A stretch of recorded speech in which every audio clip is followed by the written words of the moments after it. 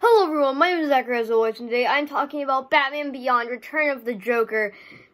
After Batman the Animated Series, we got Batman Beyond. It still takes place in the Batman the Animated Series, but this time Batman is old and grumpy and stuff. And then you have a younger Batman that kind of comes into Bruce's life and says, you know what, I'm too old for this, so you're going to be the Batman. So then we got this whole show. In fact, this is the Batman Beyond DVD for the TV show. But we're not talking about the show today. We are talking about the Return of the Joker.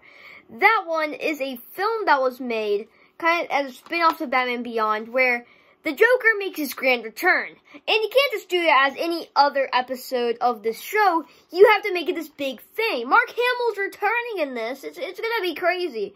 So they made like an hour and a half, 2-hour thing, and I'm gonna talk about it today. So in this thing, the main focus is between Alfred McGuinness and the Joker.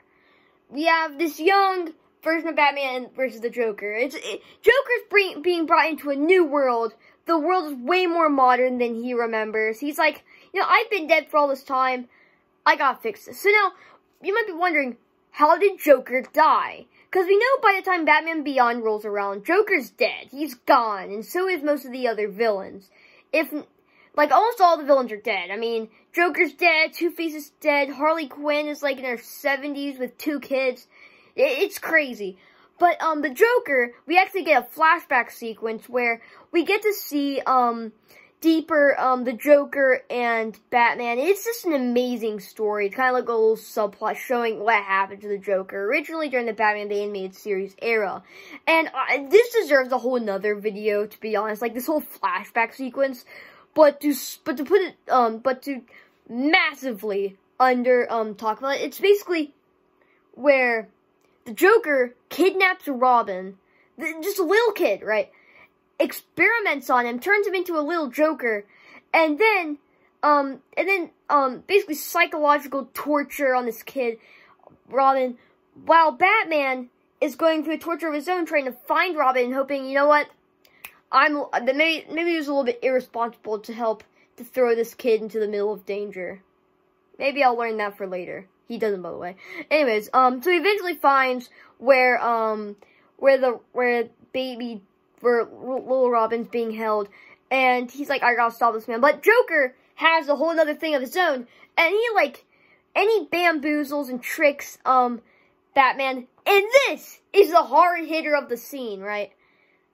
The Joker is taunting Batman, right? He's sitting in this booth while Batman is down below. And then he calls Batman Bruce Wayne. That just blows the whole thing wide open. And now it's normal for the villains to figure out what his name is, like, and be like, oh, Bruce Wayne, now that's Batman.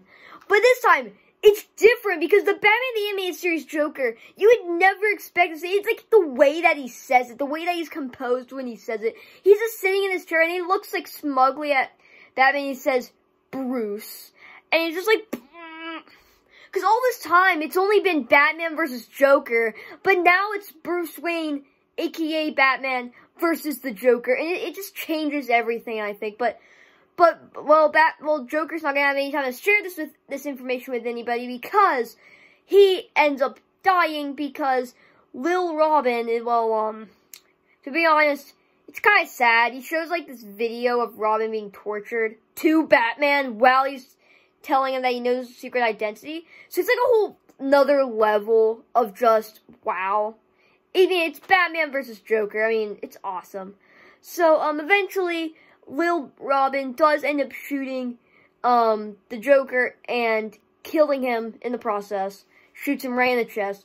But anyhow, he's gone. So now we go back to the Batman Beyond whole thing. We get to catch up with Robin, which actually isn't Robin, because the Joker gets this whole plan, right? And he has this little link thing, he has this little chip in his neck where it's like, you know what, how I'm going to survive is that this chip is going to keep me alive, and my vessel, the way I'm staying alive, is through Robin, because in Batman the Animated Series, that era, the Joker put a little bit of his DNA inside of Robin, so even if Joker died, which he probably knew he would, because Batman would be fighting his, like, at his, like, strongest and everything, so he probably knew he was gonna die, like, when he did.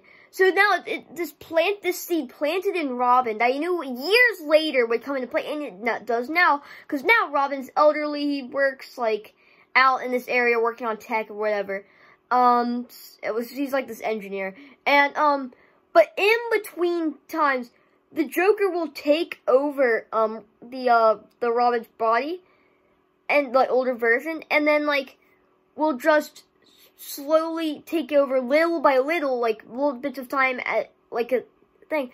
And over this time, the Robin will just think, hey, that's a weird dream.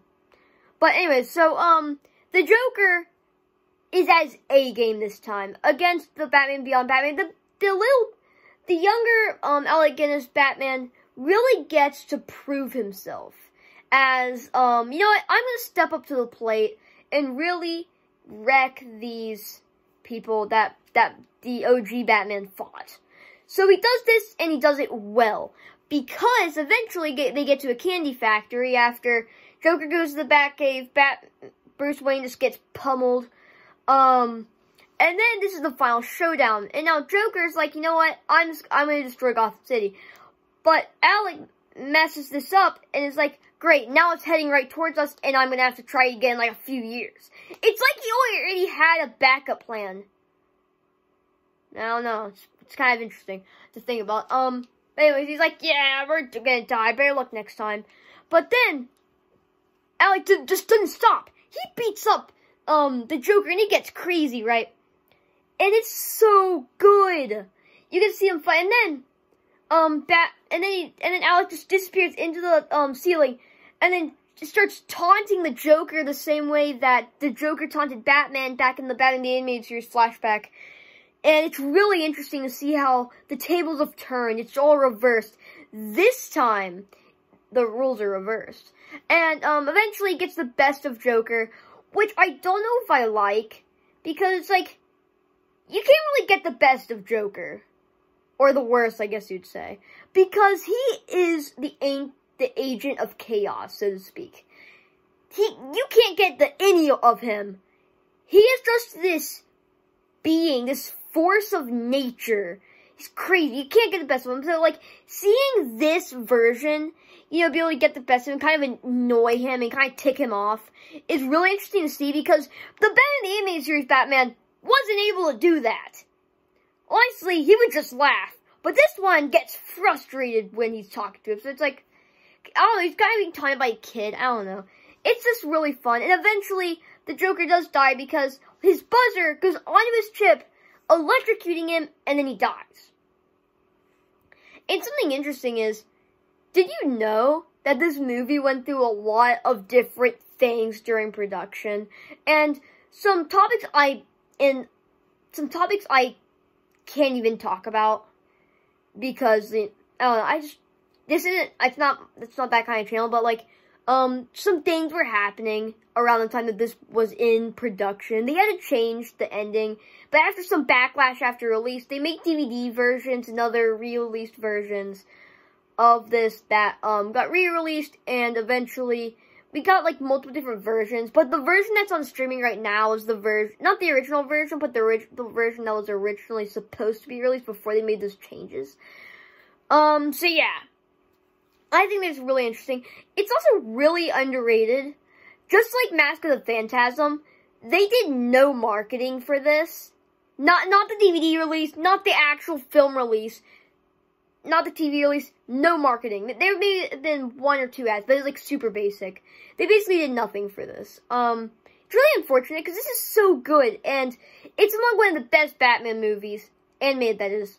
Anyways, guys, I just wanted to talk about this. If y'all enjoyed this video or any of my other content, please consider subscribing, and I'll see you in the next one. Goodbye.